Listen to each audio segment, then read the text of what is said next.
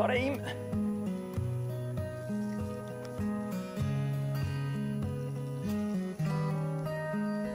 It's a pretty good fish. He's hit the nymph.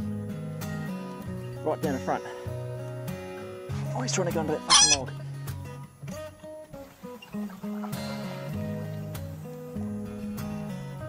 Come on, fish, come on, come on.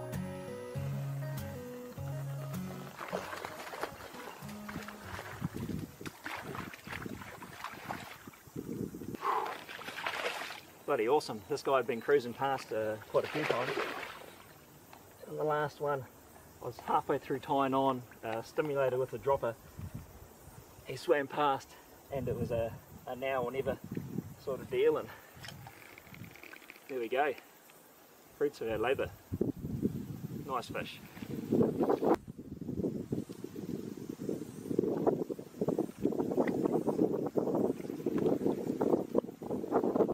Geez, that one played out real fast. I saw the fish go past and I was right in the middle of tying on the stimulator after losing him on a cicada.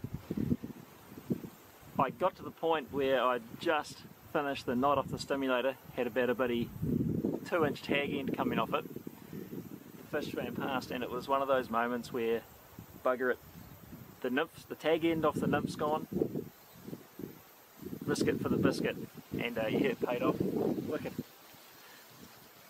People say presentation is critical. I would say that having a fly in the water is critical, and presentations are nice to have. It definitely helps, but not as critical as having a fly in the water.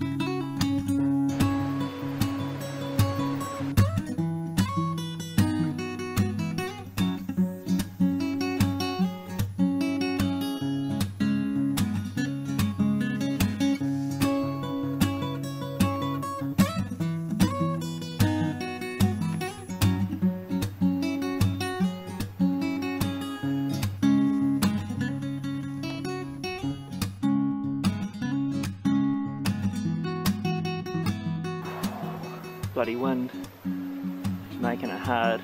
The water's not very swift. Oh, there he is.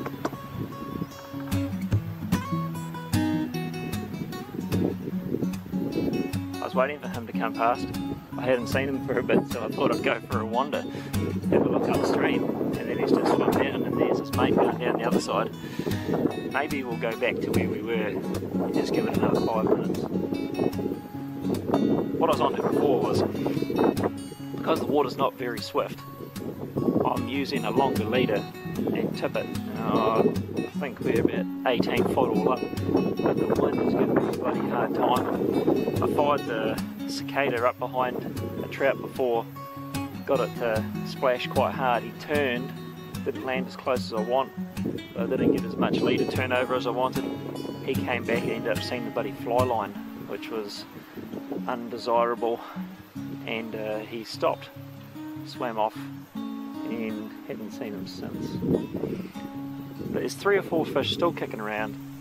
He's got to keep persevering. Eventually I'll get a good cast, some good drift, a gap in the wind, and hopefully it'll all come together.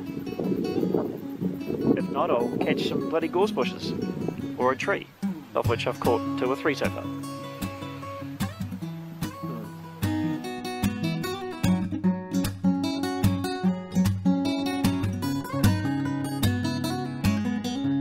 Just got a snag, got my snag back, and this happened. A monumental explosion of leader and tippet, 18 foot. This is one of those shrinking tricks. When you get real good, you can turn 18 foot of leader into 3 foot of leader. I wouldn't recommend it.